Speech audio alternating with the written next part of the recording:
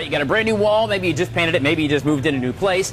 You want to hang a new painting, but how do you do that? How do you find the perfect spot to put it? Well, our friends from Under the Roof Decorations actually sent some things along for us to try out anyway. A couple of tools. You can get a perfectly hung picture real quick. By the way, we're live and locally at Lowe's. This is kind of neat. This is a find the center tape measure. Real quick and easy, 48 inches. You go to the bottom, you see the top number there, you go to the bottom number, 48. Well, you find 48 is right there. Oh my gosh, there is the center of your wall. That's pretty neat. So you know that's the center of your wall. Then you take this tool here, okay? This is a really cool hole puncher. Ron here from Lowe's. Can you help me out just real quick? Hang on to that.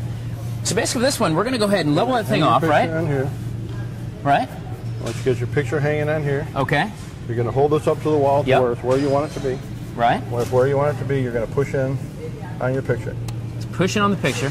When you push in on the picture, you make a divot. It puts a divot in the wall where you're going to be putting your screw. That is so easy. It saves you trying to guess, take all the guesswork out of it. A couple of cool ways to hang things too. Of course, you've got some of these wall anchors, very simple one you can nail in. This is neat. This is fun. I like to nail, I like to hang kind of stuff. So you can, of course, put that nail in right there. It has a little hook on there to hang that paper in. You can take that off. There's also the screw method too. You can take this and you can go ahead and screw that in. Really going to anchor in a little heavier weight as well, Ron. But guys, it is a DIY Wednesday. It means do it yourself. It's really easy to get.